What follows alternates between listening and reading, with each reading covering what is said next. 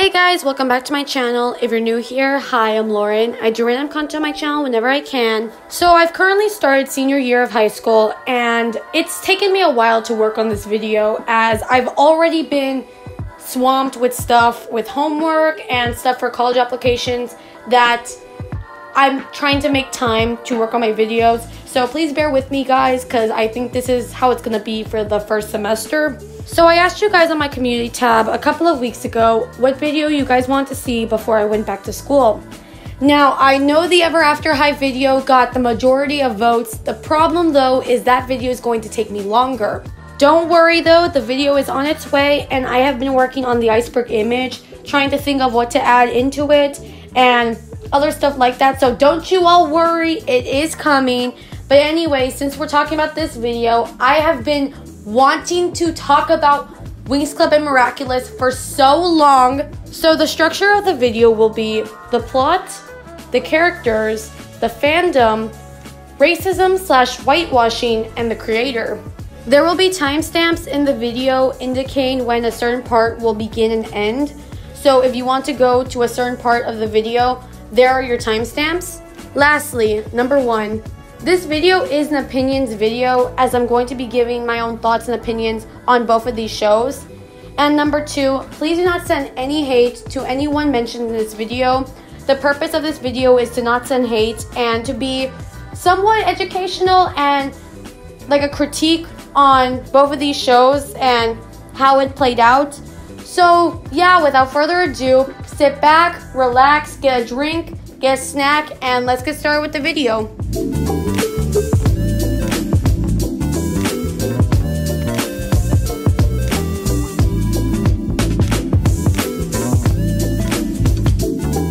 The plot. Majority of you all who clicked on this video are probably aware of the plot of Miraculous and Winx Club, but just to give my own opinion on what I thought about the plot, I'm going to be looking at both of these shows and comparing them. Now, Winx Club and Miraculous have the shared superhero theme in both of these shows, but in Winx Club it's the fairies, and in Miraculous they're actually superheroes. So Miraculous's plot, I fell in love with it. I started watching Miraculous when it came out. I think it was 2015. And I was a 5th grader, right? Or I was like about to be a middle schooler. And I remember watching the show. I thought it was such an interesting plot. And I want you guys to know, I was a 5th grader in 2016. I'm now a senior. I'm going to be going in as a senior. It's been 7 years, give or take. It's been 7 years since I started watching the show, and since the show actually aired, and we're going into what, like season 5, 6? Anyways, so back to the plot. Like I said, I fell in love with the plot because here you have Marinette. She's a shy girl in the civilian form, and here she likes this guy Adrian, right? And they're both superheroes, but they don't know it yet. And then when they go into like their superhero form, Adrian, who's Cat Noir, likes Ladybug, who is Marinette. And it kind of gets into like this little love square, I guess you can say. It's not even a triangle anymore, it's just a square.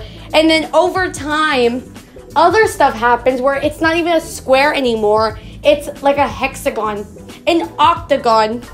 I honestly liked the biggest twist of Miraculous, and it being that Adrian's father is the villain. Here we find that out at the end of one of the seasons, and I thought that was like the biggest twist, because if you ask me, he has some good motivations, but like the wrong intention and the wrong way of going about it, The one problem I have with Miraculous's plot, because I have other problems with Miraculous, but the one problem I have with the plot is that the show seems to be dragging on. And I think some of you guys can agree with me on this, because here, Marinette and Adrian, that the biggest climax of the whole thing is for them to find out that, Marinette is Ladybug and Adrian is Cat Noir. That's the biggest thing that we are all waiting for. We've all been sitting tightly in our chairs for 7 years. I always feel like they hint at it and then they never actually make it happen. And they just use that as an excuse to push the plot even further. And to be honest, there's going to be a time where your show is going to burn out if you keep doing that. And I think Miraculous has already reached that point of a burnout because fans are already waiting, like I said, sitting tightly in their chairs for 7 years. And fans are waiting for when it's going to happen. And to be honest with you all, I heard that Miraculous got renewed for, I think, an 8th season that will be coming out in like 2026, 2027. I'm going to be 21. 21. At this point in time, the show would have been already a decade old. A little more than a decade old. And it's just like, when is it going to be enough to just end it there? You know, so you can kind of say that you had a good run, a good plot. I already touched upon the plot of Winx Club in my last video essay, which there'll be a link if you guys want to go see that video because that one was a fun one to make. But anyways, a little refresher. So Winx Club follows our main character Bloom as she finds out she's a fairy. She goes to Althea. You know, she meets Tecna, Stella, Arisha, Musa, and Flora. They become the best of friends. And the main plot point of Winx Club is for Bloom to meet her parents, her real parents, because she finds out she's adopted and now she wants to meet her real parents who were the king and queen of Domino. Domino is her homeland and it is lost, I guess you can say. So it takes us through 3 seasons and then a movie for Winx Club. Then it kind of like, you know, goes on after that, where they should be God. If you ask me, they should be God fairies. But that's basically Winx Club in a nutshell, and the plot of Winx Club in a nutshell. Now, Winx Club and Miraculous, like I said, their plots are pretty similar, but of course, different in most aspects. But I want you all to take into consideration, look at this.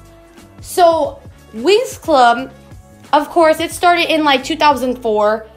They hit their plot point in around 2012. When the first movie came out, that was when Winx Club should have wrapped up their whole thing. Because we're told from the very beginning that the main motivation and the plot point of Winx Club is for Bloom to find her parents. And, you know, bring back the lost kingdom of Domino and everything like that. Winx Club had hit that plot point with the first movie. The problem, though, is they decided to go fully after that. And, you know, they made them godlike fairies. Winx Club continued forward into, like, Season 8. And then also World of Winx. Where, slowly but surely, they changed the designs of the characters and made them more childish. And the plot wasn't really there anymore because they had already finished the main building up point that Winx Club had, which was Bloom meeting her parents. Now, in the case of Miraculous, Miraculous has not even hit that plot point. That's where, you know, my comparison comes in. Miraculous has been constantly pushing the plot point of Adrian and Marinette finding out their identities. They have been pushing it, and they're probably going to keep pushing it to like Season 8, 2030. You guys already know they're going to have something out in 2030. They're going to keep pushing it where the show is already burning out because they're not already getting to that point. You know, they keep finding other ways to push the plot even further, but at the same time, it's becoming a burnout. It's becoming a burnout, and I think some of you guys can agree with me on this. Now, before I get anything like, oh, Laura and Adrian revealed himself to Marinette, I am aware of that. I am aware that Adrian revealed himself to Ladybug, and that Luca is aware of who Ladybug and Cat Noir is. The thing is, though, guys, how long has it taken the show to get there? You get me? We've had the show since 2015. How long did it take for them to get to that point? It's been a long time, and it'll probably take even longer for them to get to the point where Marinette is going to say that she's Ladybug. You know, because they gotta keep the plot going. How else are they gonna make money? Don't get me wrong, though. I still love Miraculous. I'll still watch it. My favorite episode was the Carte Blanche episode. That one was the best one, if you ask me. But it's more the fact that it's been dragging on that just bothers me with the show. And it could bother you guys as well. But it bothers me because it's like, they're waiting too long. They're waiting too long. Just in case I get the whole, Lauren, you're being a hypocrite. Here, Miraculous is taking just as long as Winx Club took. Yes, you have a point. You have a point to some extent. The thing is, though, with Winx Club, it started in 2004. But the first movie, which is the Secret of the Lost Kingdom movie, that was made in 2007. However, it was only in Italy. We didn't get the movie in the US until 2012, 2011. And that was because of the dubbing dispute. Before Nickelodeon dubbed Winx Club, 4Kids and other companies were in charge of dubbing Winx Club. Winx Club ended its contract with 4Kids, which prompted Nickelodeon to pick up the series. And this is how we got the 2012 re-release of the first Winx Club movie. And the first movie of Winx Club already wraps up the plot, like I had mentioned earlier.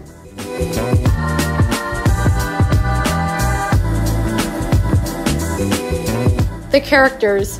Starting with Miraculous, I think the character that everyone hates, you already know, it's Lila. I strongly dislike her, and they made her the perfect villain, if you ask me. Like, ooh, they did good, like where they made the audience hate her. Like, that's when you know they made a good villain. It's the fact that she does so much wrong and so much evil, and then she plays innocent. That's what sends me and like everybody else into like this rampage, you know, with the pitchforks and torches. But anyways, they wrote her to be a very, very good villain. And if you ask me, I don't know if it's happening, but if Lila and Felix meet, they would be perfect villains together. Like the perfect villains, because they both have like some motivation to, like, you know, Lila wants to get Adrian, I guess, from Marinette. She has like something against Marinette. And then Felix, I think in a way, has something against Adrian, or at least that's what I interpret. But you already know, that would be amazing to see if you ask me. I think another character we need to talk about is Chloe. I feel like Chloe should have been given her redemption, and I think the creators were pretty close to doing it, but either they forgot or they just never did it, and Chloe just never got her redemption. And I don't know, I just feel like after we meet Chloe's mom, we see kind of the reason why Chloe is the way she is, because Chloe's mom seems to be very neglective and even borderline abusive. So it would have been cool to see Chloe just express how she felt about it and hopefully change as a person and everything like that. I think when Lila hit the picture, we kind of like started seeing Chloe in a way change, I guess you can say, but never that full redemption. And I wish we would have gotten that. We also need to talk about Luca. You already know, I personally liked Luca for Marinette, and I get she doesn't like him. I know that already. I personally liked them together, especially because, you know, Luca was always there for Marinette and everything. Even when she told him how she felt like about Adrian, he was encouraging. He was probably upset, you know, but he encouraged it. And that's what I really liked about his character. He still is going to be friends with her. He'll still encourage everything, even if she doesn't like him back. And I love that. And I'm gonna be honest with you guys, I was not really a big fan of Adrian and Marinette together. Okay, before y'all come for me, because I know I'm like sitting on nails right now after saying that. Before y'all come for me, I wasn't a big fan of them because at first, I really thought that if Adrian and Marinette were going to end up together, it was going to be because Adrian knows she's Ladybug. You get me? That's why I was a little iffy about it, because it's like, oh, I'm gonna date her because she's this person, not because of the way she actually is. It's because she's this person. And it's like, you know, that's a big no right there. A little red flag to me, at least.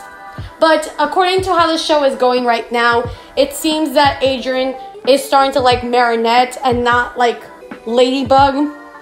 You get me? So at least that's happening, but I'm sorry, I'm still a Luca and Marinette fan. I also really liked Kagami's character, but I swear to God, I recall in the fandom when Kagami and Adrian got together, the fandom lost it and they started hating on her and bashing her as a character. You know, before I even go off in this section, I feel like I should wait until I get to the fandom section. I really liked Kagami's character, especially because, you know, we start to see her make friends and everything like that. And even get a Miraculous, I really liked her transformation. I just think the fandom was very, very hard on her. And I could not comprehend why. And I don't know why that was the case, but like I said, I will get into it when I do talk about the fandom section. Now, Gabriel, his character as a villain is so good that it gets the audience to like really despise him, and that's when you know you wrote a very good villain. His motive is there, but the way he's going about his intention is bad and it's going to backfire. So like most of us know, the reason why Gabriel is so adamant on getting Ladybug and Cat Noir's Miraculous is because he wants to like revive his wife Emily, Adrian's mother, who is living in their basement basically. So Emily is in a coma-like state, and many fans actually have the theory that the reason why she is like that is because she may have used the Peacock Miraculous, and because of its damage, it ended up causing her to go into a coma-like state. I don't know. There is a theory, if you ask me, especially because we see Natalie use it, and then she gets very weak and stuff after using the Miraculous. But anyways, if you ask me, guys, I feel like Natalie's trying to like get with Gabriel also. She's like a big simp. But technically he's still married, right? Because Emily's not dead yet. So like, what does that make Natalie? Does that make her a homewrecker or something? Lastly, Marinette and Adrian. I already know that the plot is mainly pushing for them two to end up together. And I kind of want to see it, especially for my 5th grade self. You know, I had shipped them when I was in 5th grade and started watching the show. But as I got older, I kind of saw a little bit of flags here and there, I guess you can say. In a way, like, it's kind of like Winx Club. And I'll get to that right after this. But how can I explain it? I don't know. It just feels a bit weird that Marinette, especially like in the early seasons of Miraculous, she was a little bit obsessive with Adrian. And that's already a bit, you know. It's just weird to me that they made her very obsessed with him in the early seasons. And that kind of, like I said, is a bit weird, especially if they're going to be in a relationship. That's kind of a flag, I guess you can say. But anyways, I do want to see them end up together, but I do feel a little iffy about their relationship. And it's for that reason, and I think something else, but I cannot point my finger on it. It's weird for me to explain. I don't know how to explain it. Now moving on to Winx Club, the first character I'm going to talk about is Diaspro. Now Diaspro is a character I sympathize with. I don't really see her as a villain, even though the show kind of painted her as a villain to Bloom and Sky's relationship. You know, that she was trying to, in a way, break them up and stuff. The thing is, though, I really sympathize with her, and it's because here she was promised that she was gonna marry Sky. And, like, technically, her and Sky were engaged. Like, seriously, she was his fiance, and they were going to get married and stuff, and all of a sudden, Sky did not end it properly, if you ask me. He just went off with Bloom and left her brokenhearted. He left Diaspro brokenhearted, let me specify. Now, don't get me wrong, there was the instance when Diaspro made the deal with Valtor and then she poisoned Sky. And I'm not blaming Sky for that or for any of Diaspro's villain tendencies, as she did that on her own accord. But it's more the fact that Sky did not end it properly with Diaspro and he just ran off with Bloom. And that's what kind of pissed me off, especially when I looked into it as a teenager, especially for that Winx Club Iceberg video I did. I looked into it and I lost my respect for Sky.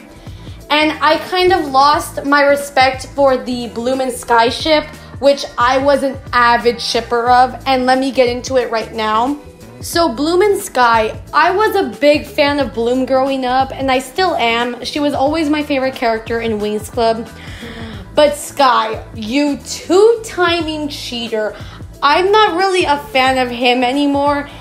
And their whole ship. I feel like Bloom and Sky's ship was a little toxic. And nobody talks about it because it was like closeted toxicity.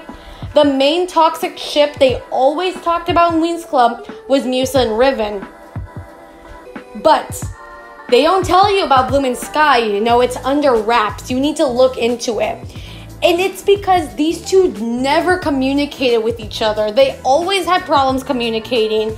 And then also, Sky did not break up with Diaspro properly, so Diaspro started coming after Bloom. You get me? And I get that Diaspro and Sky's marriage was arranged. I do get that. But he still should have ended it properly and not just run away from it, in a way. Do you get me, guys? Do you get me? I held so much respect for these two as a little 7-year-old. But 10 years later, you know, I realized where it went wrong. And the thing also, I am so sad that the show actually never showed them getting married. You know, at the end of the first movie of Winx Club, Sky proposes to Bloom. But then all of a sudden, they don't get married. And I'm so upset. I'm so freaking pissed that they never once decide to go that route, especially like season 5 or season 4, whichever one was after the movie. They could have had that. It's what we could have had, guys, even though I'm not a fan of them anymore, but it's what we could have had. Now lastly, I gotta talk about Valtor, the best villain if you ask me. He was the best villain in Winx Club. Valtor had pretty big motives, especially to be like strong. He was kind of like the average villain in Winx Club, but the way he was able to control everyone around him, and he was very powerful. The battles were there, everything was there. The one thing I hate though is that people were shipping him with Bloom because he was a little curious about her because she had the power of the dragon flame. You know, like every villain is with Bloom, every villain is curious about her because the power of the dragon flame is still alive. Valtor got all the hoes, you already know, like he had the witches falling at his feet. I don't know why they made them into big sims for him, but I think it was because of how much dark power he had and he could give the witches. That's why, you know, he had them on their feet. But still, one of the best villains, like I said, and I should have brought this up, or actually I did bring this up in the Fate series. I really wish they would have went about Valtor being a villain in the Fate series.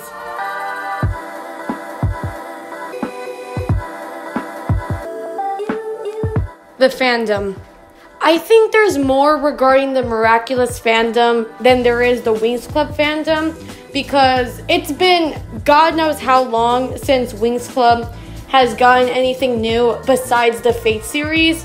While with Miraculous, you know, the fandom is still going very strong.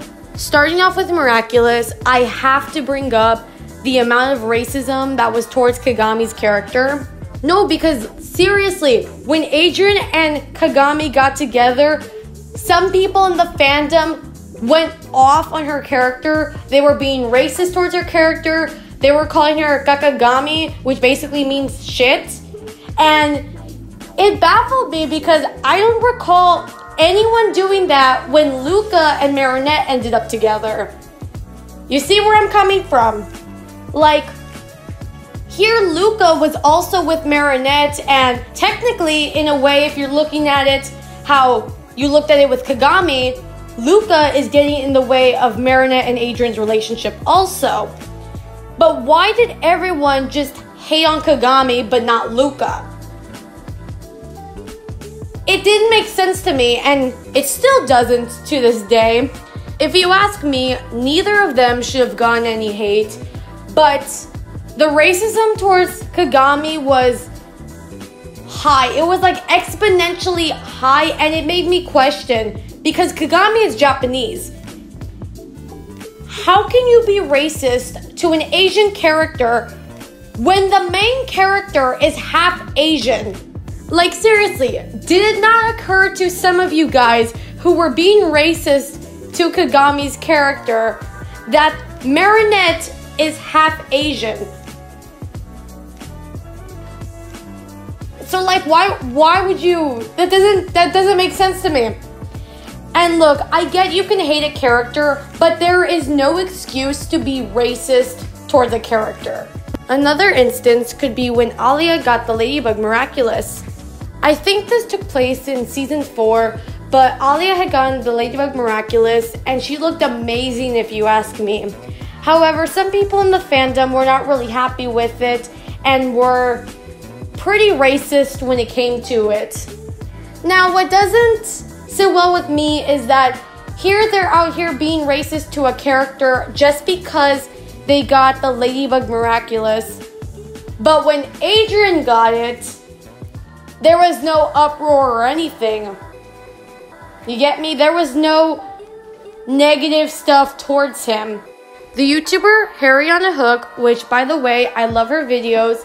She has made several videos regarding Miraculous and the racism within the fandom and the show. If you guys want more insight on the racism within the Miraculous fandom, I would recommend to go check out her videos. Her videos are always well detailed, and I personally enjoy them. Now, when it comes to Winx Club, I have yet to see anything regarding the fandom, as it's been a good while since Winx Club's original seasons have aired. The whitewashing and racism will be brought up in the next section of this video, as that was regarding the show. But other than that, if any of you guys know anything regarding the fandom of Winx Club and like what problematic thing it's done, please let me know in the comments of the video, because I have yet to find anything regarding it.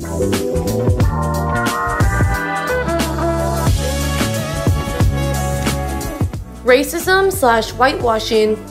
Both Miraculous and Winx Club have a history of racism and whitewashing occurring in both of their shows. Starting off with Miraculous, according to the Twitter user NoirXBug or Kaya, they made a Twitter thread regarding Thomas Struck and the problems with Miraculous.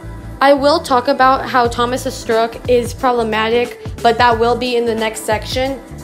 Anyways, Kaya makes mention to 2 episodes in Miraculous that were both dealing with racism. In the episodes Kung Food and Animistro, one of the main characters, Chloe, is shown making racist remarks regarding Japanese culture. Chloe receives no repercussion for her actions and simply states her racist remarks without being told right from wrong. Here is the clip from the episode. Doesn't he know how to make sushi like everyone else? Listen, Marinette, if we don't sacrifice a few macarons now, Adrian will be eating sushi for the rest of his life. These 2 scenes are already bad, but what makes it worse is that Miraculous is a kids show. Like, it's not for teens. This is a show that airs on the Disney Channel to children. And the fact that Chloe gets no repercussion just makes it worse because you're showing this to children. Another instance that gets brought up is the whitewashing that occurs with Alia and Nino when they both transform into their superhero counterparts. Honestly, I can see it, especially with Alia, because literally Alia and her superhero counterpart are side by side, and you can see a difference in the skin color. And who knows, it could be the lighting or it could be the light reflecting off her costume, but it's there. there seems to be a little bit of whitewashing there. There has also been the accusation that the characters are purposefully made skinnier in their hero costumes. Like, look at this picture of Alia. They made her thighs much more skinnier in her hero costume. I get that the hero costumes are skin tight, but there should be no reason as to why her thighs are smaller and thinner in that costume. Like, I'm gonna be honest with you guys. I do dance. Some of you guys know I do dance. And I have to wear sometimes skin tight stuff like, you know, tights and even skin tight pants for certain costumes. But never once does it change my thighs from the way they are into something smaller and thinner. It doesn't make sense to me. It really doesn't. There is an obvious difference with these two side by side. There's an obvious difference. There is a lot more stuff regarding Miraculous, but I will touch upon it when we get to the creator portion of this video. Now, Winx Club has a case of both racism and whitewashing. Most fans may not know, but in Season 1, there is a banned episode. Episode 12 from Season 1 was titled Miss Magics. This episode is banned off the official Winx Club YouTube channel as it has racial connotations regarding a black girl and her hair. I honestly had no idea this episode existed, and I only was made aware of this episode existing when I did research on it for my iceberg video of Winx Club. So in the episode, there is one particular scene that has to do with a black girl and her hair. Her hair, I guess it poofs up and it becomes a frizzy afro. Some of the characters kind of shame this character for how her hair is, which would be hair discrimination. Here is the scene from the episode. What's happened that's so terrible? A catastrophe. Look what happened to my hair. Normally it's straight. I was just walking down the hall when poof, my whole head of hair puffed up just like that.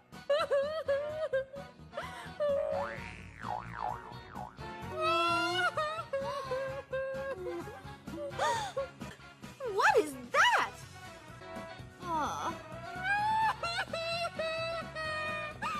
This particular scene from the episode is pretty racist, as like I said, it does shame the girl for having an afro.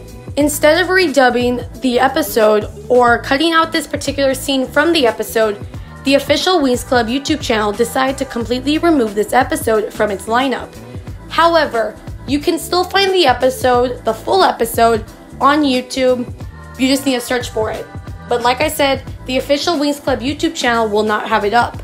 Now, Winx Club in its later seasons was pretty known for the whitewashing problem. The whitewashing affected two characters in particular, Flora and Alicia. Alicia is coded to be black and Flora is coded to be Hispanic. In the original seasons, Flora's skin color was like a light brown. And I'm going to be honest with you guys, as someone who's Hispanic, I really liked that representation that I had growing up, seeing Flora on screen, as well as the entire Winx cast, because it was such good representation for, you know, children. It was really good representation. In the later seasons, though, they made Flora pretty whitewashed, where she almost looks white. Now, don't get me wrong, Hispanics come in different shades and colors, but Flora was originally tan, almost light brown in her skin color. Then later on in the seasons, they kind of take that away where they make her more light complected. And the problem I have is that, you know, she was representation for tan, almost dark complected Hispanic girls. And the fact that it was kind of taken away, that's the problem I have with it. Now, regarding Alicia in the earlier seasons was coded to be black, and she still is. However, in the later seasons of Winx Club, they lightened her skin where it looks like Flora's original color, at least in my opinion. To this day, I have no idea why this was done, and I think Nickelodeon was a big part of it, as Nickelodeon did work on the later seasons of Winx Club. But like I said, Winx Club was a big staple for representation in the early 2000s and the early 2010s, because, you know, we had characters like Musa, who was Asian, Flora, who was Hispanic, Alicia, who was black.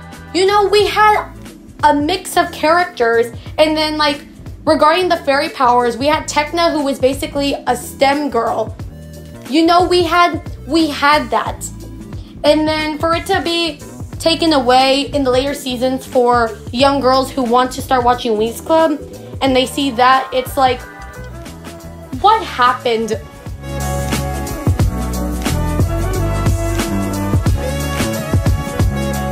The creators. Miraculous was created by Thomas Struck, and he is pretty problematic as what I've seen on YouTube, TikTok, and just the internet in general. And Winx Club was created by Eleanor. Now, Winx Club's creator does not really have a problematic past or aspect compared to Thomas Struck, so I'm not really going to talk about Eleanor, but I am going to be talking a lot more about Thomas Struck. Now, Thomas Struck is pretty notorious in the Miraculous fandom for not being able to take criticism pretty well, especially on Twitter. When looking through the r/Miraculous Ladybug subreddit, a creator asked, "Why do some people not like Thomas Struck? I really don't know anything about him." One Redditor, CursedEye03, responded to this question by saying, "His behavior on Twitter. He blocks a lot of fans who have a different opinion than his, and it's not unusual for a fan to get blocked for asking him a simple question. But the thing that damaged his reputation the most among fans was the Cat Noir scandal from last year. To summarize, he called the Cat Noir fans sexists for wanting more screen time for Adrien. Many people obviously disagreed and started stating their opinions, and he just started blocking everyone who didn't agree with him. The worst part was that he made a tweet about him being proud of himself for blocking 500 fans for only 2 days. I'm gonna be honest with you all, I had no idea this happened, but that is crazy.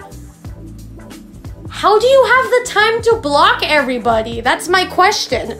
I actually found the tweet that Redditor was talking about. I can't comprehend. How do you have the time to do that? So I found the tweet, like I was saying, and it's from June 2020, and the Redditor's post that I was just telling you guys about was from 2021, because it said a year ago on the Reddit thing. Anyways, so reading the tweet, and I'm going to show it to you guys right now also. Basically, this tweet from Thomas Struck says, "News from the spring cleansing. So far, I have blocked nearly 500 haters." And something I have also noticed is that he refers to people or anybody who gives him criticism or just an ounce of their opinion, he will refer to them as haters.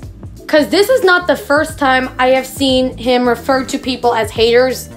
Because I've seen YouTubers like Harry on the Hook talk about it, and other YouTubers talk about how Thomas Struck will refer to anyone who gives him an opinion or criticism as a hater. Another reason why a lot of people don't really like Thomas Struck is that he kind of refuses to give Chloe a redemption. Now, going back to the Twitter thread I had brought up earlier by Kaya or NoirXBug, they brought up the episode where Chloe was being racist, and they actually confronted Thomas Struck about it on Twitter. In the Twitter thread that was compiled, this is what Kaya said. "I actually called Thomas out for this, and his response to why he made the character the way she was because she's stupid, and he argued that children should automatically understand that what Chloe said was wrong." This is what the tweet said. "Why did you have to write Chloe as racist at Thomas Struck? That makes you racist. Like, you couldn't have given her any toxic teenage girl traits, but you chose to make her discriminate against Asian culture. Why?" Thomas Struck responds, "Because she's stupid." Kaya then continues on by saying, "The problem is that young and impressionable viewers were never taught that what Chloe said was wrong. If there was a lesson taught, or if she were to have a consequence for her actions, then it would be acceptable. It would be dealing with racism, but her making a racist remark." Thomas Struck then responds with, "Kids understood perfectly. Don't worry for them.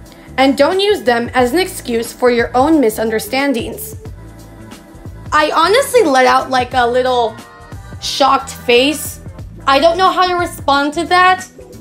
Kids don't know. You need to teach them right from wrong. Like, no kid is born racist, but they can become racist if you do not teach them properly to respect others. You get me? So, I don't know what to say to that. I really don't know what to say to his response. Kaya continues the Twitter thread by saying, "You can argue the fact that Chloe is a typical mean teenage girl, which is true. But my problem is that Chloe received absolutely no backlash from her statements. If the show were to actually deal with the concept of racism, there would have been a moral to the story. Or an instance where Chloe was punished or lectured. Not even the protagonist, Marinette, scolded Chloe on why what she said was wrong. Therefore, how are young and impressionable children supposed to know that this is discriminatory?" Another instance that Kaya brings up was having to do with a Miraculous comic. Content warning: racism and pedophilia. This is the most disgusting piece of evidence of Thomas being a racist I have ever seen.